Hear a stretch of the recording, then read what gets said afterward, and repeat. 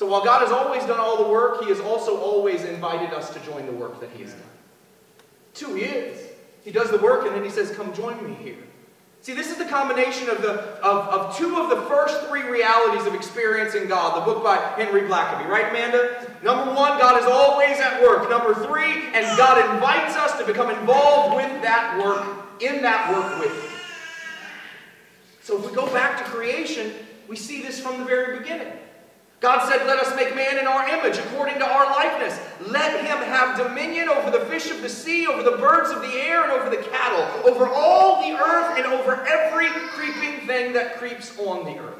How amazing is it that God includes us, that God invites us to join Him in the work of His creation.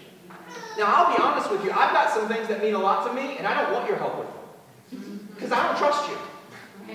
There's some stuff that's still, my kids are 21 and 15, there's some stuff that's still, don't touch that.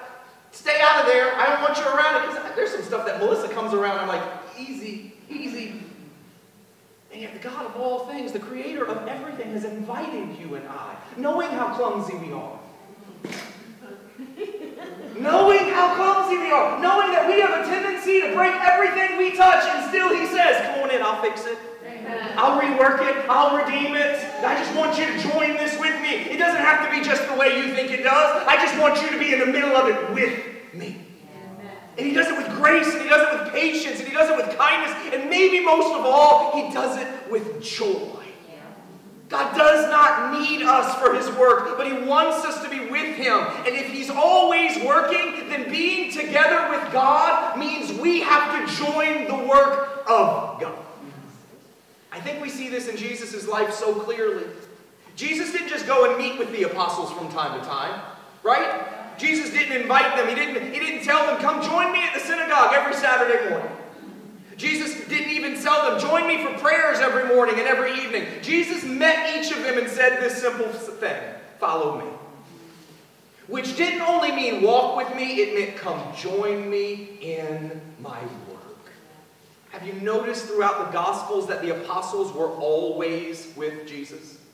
When Jesus was healing the sick and setting the demon-possessed free, the apostles were there.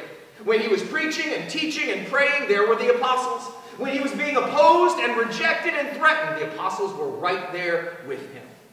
Jesus didn't come so that we could visit with Him a few times a day. And if that's true, then He certainly didn't come that we would visit with Him a few times a week. But He came so that we would walk with Him, so that we would listen to Him and talk with Him and join the work, that we would become partners in the work that He and the Father are always